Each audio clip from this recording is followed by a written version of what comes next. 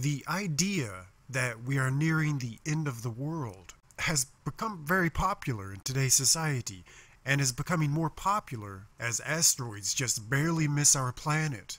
Global terrorism increases, animals being mysteriously found dead by the thousands now seems to be a normal phenomenon, and it's becoming very apparent that biblical prophecy is actually unfolding before our very eyes. But something has recently surfaced, and it's a video from CNN, actually an end of the world video.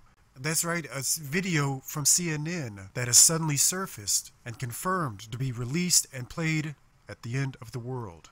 You're about to see that video, but before we get to that, let me set the stage. A former CNN intern has posted what he says is a never-before-seen video the last living CNN employee will be required to play if the world was to end. Michael Balaban, who was an intern at CNN back in 2009, said he uncovered the video on CNN's MIRA archiving system under the name Turner Doomsday Video after a tip-off from his college professor who previously worked for the 24-hour news network. The video shows an unassuming military band playing Nearer, My God, to Thee before fading to black, presumably as the world meets its unfortunate demise.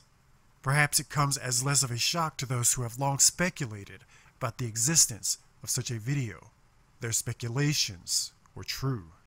Allegedly commissioned by founder Ted Turner, who said upon launching the network in 1980, "We're going to go on air and we're going to stay on until the end of the world. When that time comes, we'll cover it. Play Nearer, My God, to Thee," and sign off.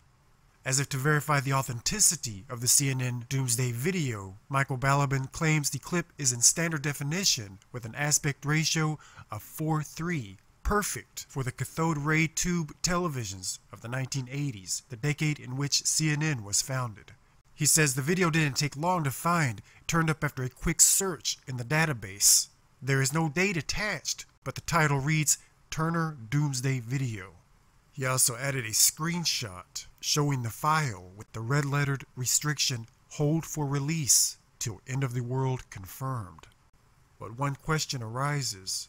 If this video is to be released only at the end of the world, why is it just now being released? Could the releasing of this video somehow be an indication of something very big to happen? Without further ado, here is the end of the world video.